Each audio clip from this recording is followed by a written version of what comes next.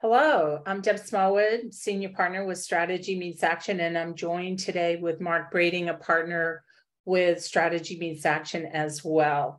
We recently presented at our annual conference, the Resource Pro Conference Insurance Evolution Summit.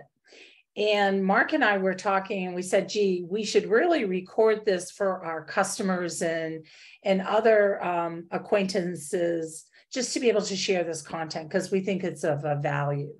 The topic today is around Insurance 2030, reimagining the P&C industry. And, it's a really exciting time in our industry, a lot of change, shifts going on. And we love the exercise of thinking about insurance in 2030, looking out 8 years.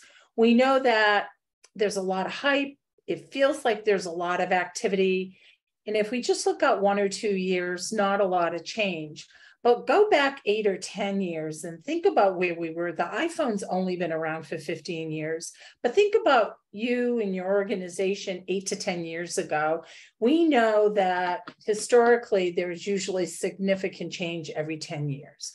So the purpose of this presentation is just take a moment and really step through reimagining the P&C industry in 2030. Also, if we could advance to the next slide, the future of insurance, one of the big themes that Mark and I are going to be covering is it's really about transformed by technology enabled by humans. There's a lot of automation going on, a lot of straight through processing, low touch, no touch. But we know that the role of various professionals in insurance is going to continue. It's going to evolve and shift and change. And that we need that human touch and that human in the loop, and that the transformation is really going to come with technology and data. So when we think about our presentation today, the overall flow, Mark and I are going to set the context in terms of current state. Mark's going to go over some really amazing stats on today's world. And then we're going to step through the 6, what we believe are forces that are really driving change in the P&C industry. Then we're going to using our 2030 scenario planning exercise and activity, we're going to step through about 5 or 6 different dimensions of insurance, talking about what it could be, what distribution and underwriting could look like.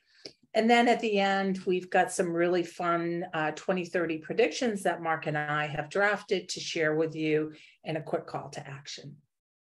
So let's get started. Mark, all yours. Thanks, Deb. Anybody that knows me knows that I'm a futurist. I love to think about what our world's going to be like in 2030 and beyond, and how advanced technologies are reshaping every aspect of our lives and of business. And then thinking about what does that really mean for the P&C industry.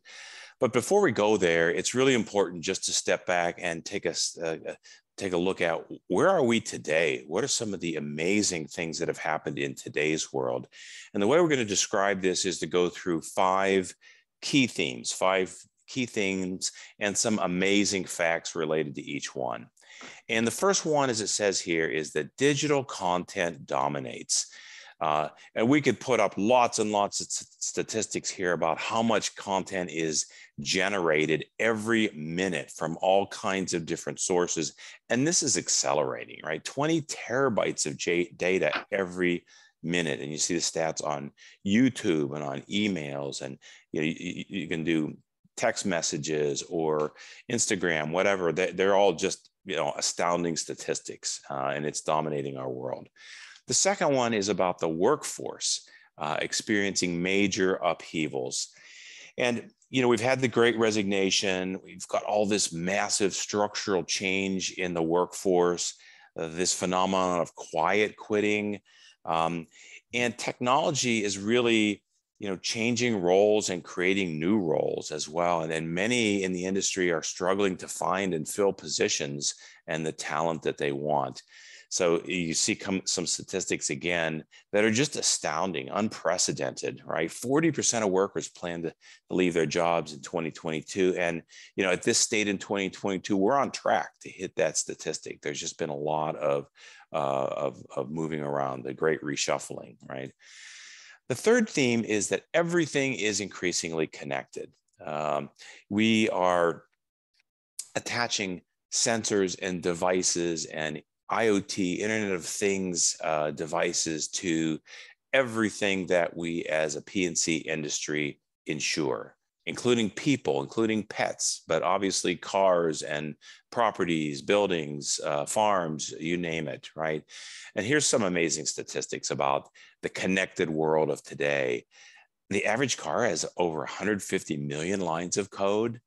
Who knows how many Tesla has? Probably a billion, right?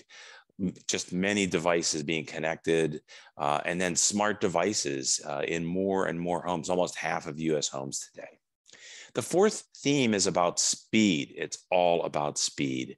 So we need speed to process all of that data and to take action, right? And so the supercomputer, 6 quintillion, of course, our brains can't process that, right? Quintillion. It's a trillion times a million is a quintillion. And we're not even talking about quantum computers, which put those in the dust, much faster. And we're not that far away from the era of quantum computing. But the speed at which we move data with 5G technologies, and then even in the next decade, 6G technologies coming up, it's very, very important that we move massive amounts of data very fast, and we're able to respond, within milliseconds. Because if we're talking about autonomous vehicles, it has to be that way, right? We can't wait for any kind of second response or 2-second response. And the fifth one is probably the most interesting, and it harkens back to the original theme that Deb mentioned about being enabled by humans, right? The human capacity for invention is amazing, and it's accelerating with technology. So that one of those first statistics was about 500 hours of video being uploaded into YouTube every minute of every day. If you uploaded that same video into a human brain continuously, you could be uploading for over a year. That's the capacity that we have in our human brains. And we're only using portions of that, but lots of possibilities. And we just continue to innovate and generate new inventions. And of course, the 500,000 patents just scratches the surface because there's a lot of invention going on in industry that doesn't reach a patent level, but it's new, different ways of doing things. So I'm going to turn it back to Deb to talk about 6 forces that are shaping the future of P&C insurance. Thank you, Mark. Every time I hear and see those statistics, it really blows my mind. And that's just a dozen data points, right? So it's endless in terms of digital content, digital interactions, digital enablement, data, technology. And so that is why our theme is really that we're going to be transformed by technology and data, but the human is still clearly in the loop. So given all of that that's going on around us, we have identified 6 forces that we think are directly impacting the P&C industry. We're going to step through each one relatively quickly. And then for each one, we're going to ask a big question that you should be asking yourself in your organization, really about how you're positioning these, because these forces are not only changing today, but they're reshaping the future. So let's step through them. The first one is talent, workforce, and evolution. We all know, and we've been talking about it, baby boomers, now Gen X's retiring, the great resignation, as Mark called, what was it, the great shift or reshuffling, right? And now we have post-pandemic, the workforce, the hybrid workforce. So lots of changes going on. We see, I was just on the phone with a CIO of a pretty significant insurer, And the first issue that he talked about was around talent, right? It's on top of mind of everyone. So the big question that you should be asking yourselves is, how will you attract, retain, and reskill in this hybrid? And it's really is, what are you doing about it? And what are you doing differently? And we all know that our talent strategies and culture and all of that all has to be looked at with a new lens. The next one is digital connected world. And when I think about digital connected world, I think of two dimensions. One is just digital, the ability for self-service, interactions, engagement in a digital world, similar to a lot of the stats that Mark had up front.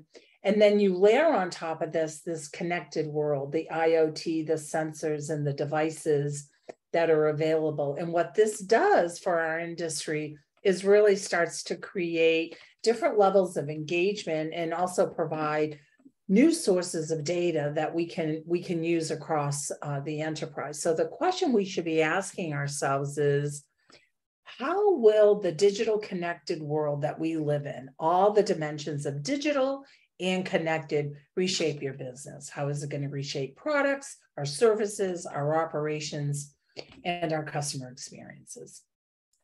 Mark, at SMA, yes, at SMA, we track about a dozen or so technologies that we call transformational technologies. These are the technologies in the artificial intelligence family, the Internet of Things and IoT and autonomous vehicles and digital payments and those kinds of technologies that we really do believe are transformational for the P&C industry.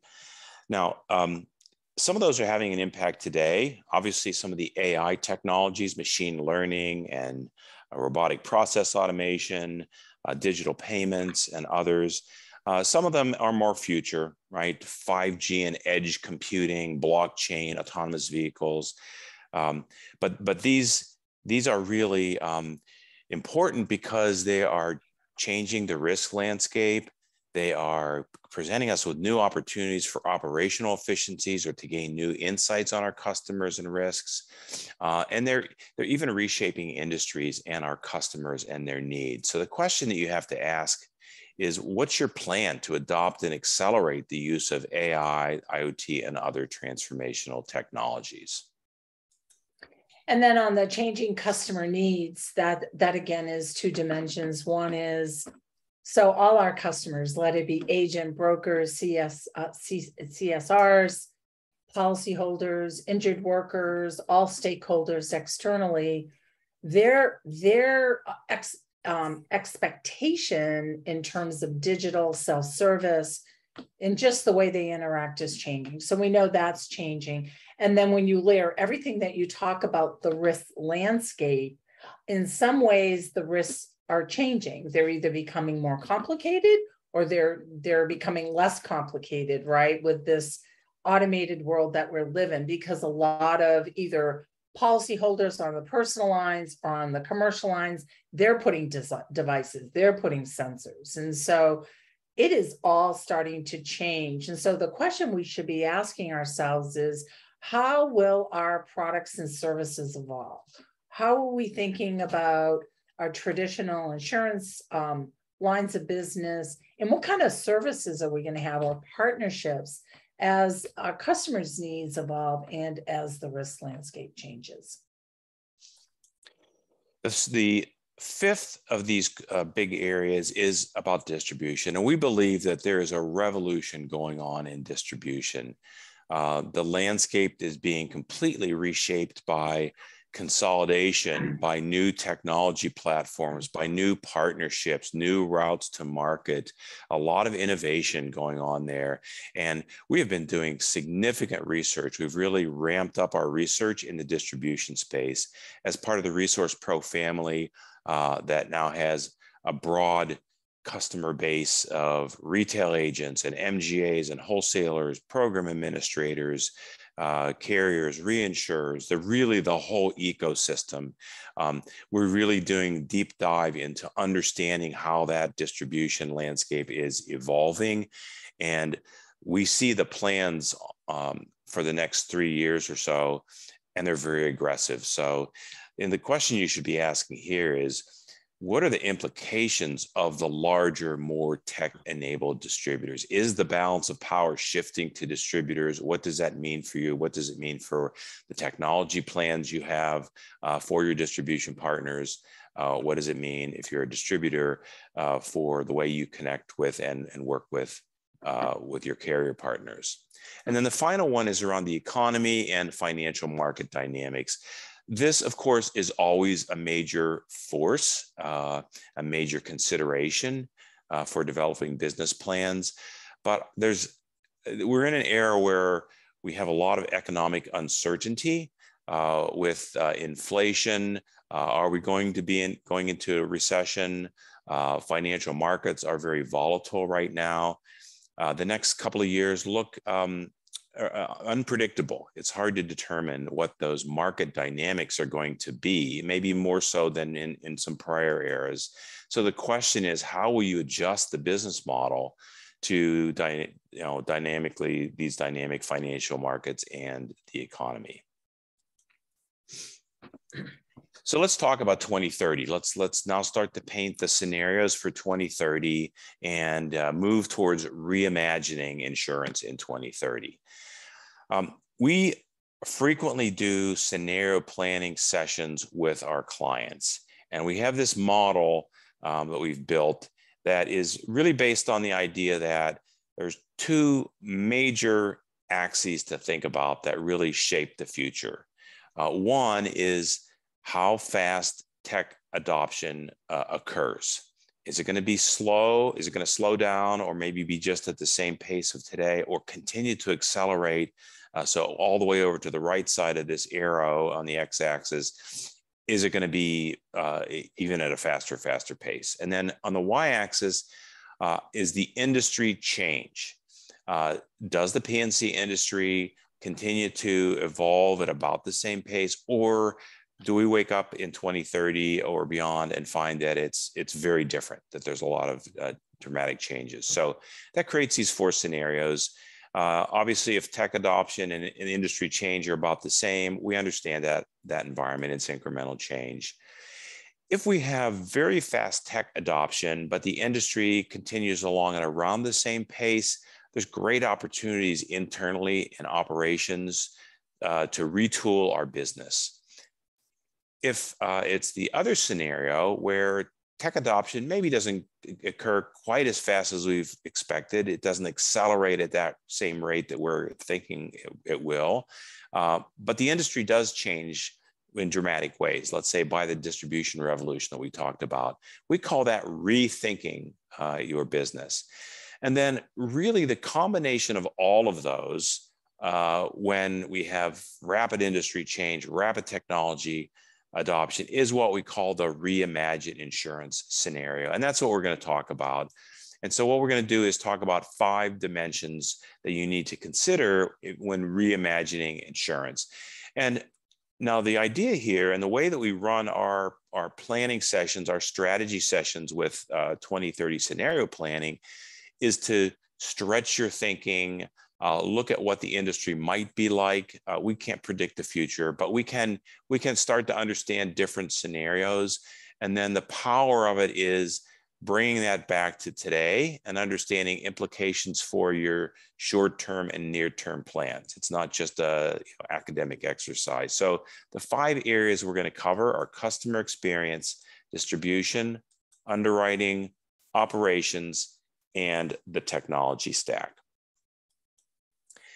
Now, in reimagining the customer experience, whoever you consider to be your customer, agent, policyholder, claimant, some of your other partners, whoever that is, the future is about serving them in the way that they want to be served via omni-channel options. And whether it's highly personal or whether it's highly digital or it's some blend of the two. But mostly the way we think about it, it's about taking an outside-in view, taking a view from the customer's perspective, understanding their journeys, understanding the different personas of your customers, understanding how to respond to and react to their needs, not thinking from an inside-out company viewpoint and a transaction viewpoint. And one of the things that we think is really a good way to think about the new customer experience is through this quote from Maya Angelou. I've learned that people will forget what you said, people will forget what you did, but people will never forget how you made them feel. So, this is where the empathy of the human, right? The being able to relate to individuals personally, this is always going to have a vital role in the insurance industry. And so that's really a big part of reimagining the customer experience. The second area is reimagining distribution, right? There's already a lot happening, as I've mentioned, but if we go out to 2030, let's think about what it means for customers, for distributors, for carriers. From a customer standpoint, just imagine, we know how much expectations have changed just in the past 2 or 3 years as a result of the pandemic. So now everybody is on the same digital footing and has that kind of expectation and experience with remote, virtual, digital kinds of interactions. As we get more and more into the connected world and have new technologies, just imagine what the experiences might be like in 2030. And one of the implications is we're probably going to be interacting with customers much more frequently than we do today. And the other aspect is really thinking in terms of micro segments, right? I think we're past the day when we think of very large pools of customers. I know that's the basis of the industry, pooling, but I think we need to be thinking of smaller and smaller segments and grouping them in terms of their needs and serving them with products and services. From a distributor standpoint, we believe that with consolidation underway and with the need for scale in this digital world, that large distributors will increase their share of the market. We also believe that direct models and embedded insurance will gain more traction. Obviously, direct already has, but embedded will as well, and that those premiums will increase. But small independent distributors will still be around, but their share of the market may decrease. From a carrier standpoint, to react to customers and distributors, they're going to have more diverse channel partners for sure, and that's already beginning to occur. And there's really a need for more and more specialization to address those micro segments and those changing expectations. So let's talk about reimagining underwriting, and we'll start at the desktop of the underwriter. And we're talking about complex risks where it really is the blend of art and science. So imagine an intelligent workflow that orchestrates information, data, forms, all the information that an underwriter needs at the right time for that risk to their desktop. There's no rekeying, there's no hunting, there's no looking. It's that one-stop shopping that we've been talking about for the last 20, 30 years, and that they're collaborating with the agent and broker. They're delighting the agent and broker, right? There's that willingness to, or not even willingness, they have the capacity now to find creative solutions with the broker for the policyholder. And that the agent and broker, their role changes as well. So they're seeing full transparency. It's fast, it's easy, it's collaborative. And the agent and broker in the end has a winning value proposition, and they're winning new business and have high retention and renewal rates as well. When we think about operations, this one hurts my brain a little, because through the years of automation, we have left that 80-20 rule, that 20% of non-automated has turned into a lot of handoffs, a lot of manual workarounds. And sure, when we look out 2030, reimagining operations, simple risks will be straight through processing through rate, quote, bind, issue. And even endorsements will be low touch, more automated. But on the complex side, what we see is the 4 A's, which is automating those operations beyond the RPA and the chatbots that we're seeing today, that we're going to really use other levels of AI and data. We're going to use AI for insights, new kinds of insights to run our portfolios and understand our operations. It's going to be very easy for us to adapt with new technology and tools that's going to enable operations, and that we're going to expand our ecosystem. And all we know is that the human, that expertise and that empathy that Mark talked about is still going to be in the loop and is still going to be in the middle, but we're really going to blend it with a lot of technology and data and partnerships. So that's pretty exciting. And the last is technology, the technology stack. And today it's portals, BI, core systems, policy, billing, claims, agency management systems, rating, quoting systems. And when we look out 2030, it's going to be more words like digital platforms, digital payments, digital enablement, artificial intelligence, low code, no code, sensors, new kinds of user experiences, that 5G edge computing, data and analytics, and core systems will be there. Hopefully they'll be modernized, they'll be in the cloud, they'll have APIs, and that will be able to layer all the new capabilities out there. So pretty exciting. So let's talk about our predictions for 2030. We have 5 what we called game-changing predictions. The first of those is that we believe that 20% of the insurance premium is going to be flowing through new entities. That may be startups, that may be now going through embedded channels. It may be other models, right? It may be Tesla being in insurance, right? But we believe that may occur. And these are purposely bold to make you think, to be a little bit more provocative, but also predictions that we think are possible. From a customer experience standpoint, we've already made a lot of progress with self-service, especially it has accelerated throughout the pandemic. But if you look across the whole spectrum of every segment of the P&C industry, personal lines, small, commercial, work comp, specialty lines, we think that 50% of all those customer interactions are going to be via digital self-service. This next one is that 50% of underwriting and claims decisions will be based on real-time sensors. If you think about our industry and how we price on historical data and current data with loss triangles.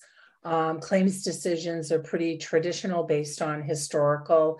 And so with everything that Mark talked about in the whole digital connected world, we believe that will cross that bridge, and we'll be leveraging those real-time sensors, wearables, IoT devices in underwriting and claims decision. We believe that in terms what we're predicting is that for those simple transactions, a lot of the big carriers are at 80%, but across the board, all simple transactions, let it be a quote, let it be an issue bind, let it be a first notice of loss, billing, everything simple will be paperless and no touch. And that we'll see new levels of automation for the more complex with human in the loop. And the technology stack, right now, we still focus the majority of our dollars, our attention, our strategic initiatives around core. Our prediction is that we'll be on the flip side of that, and that we'll be spending more money on non-core, all those things that we had talked about. So the call to action is acknowledge changes here, right? We live in a different world, and now post-pandemic, it is the new norm. And get beyond the incremental changes. This isn't about a project here and a project there. This is around incremental change. We suggest that you refresh your strategy with the 5 dimensions that we talked about and start to build a roadmap for your position for 2030. So we look forward to continuing to work with you, and that's our call to action. Thank you very much for your attention. And that's it for today. Thank you. Thank you.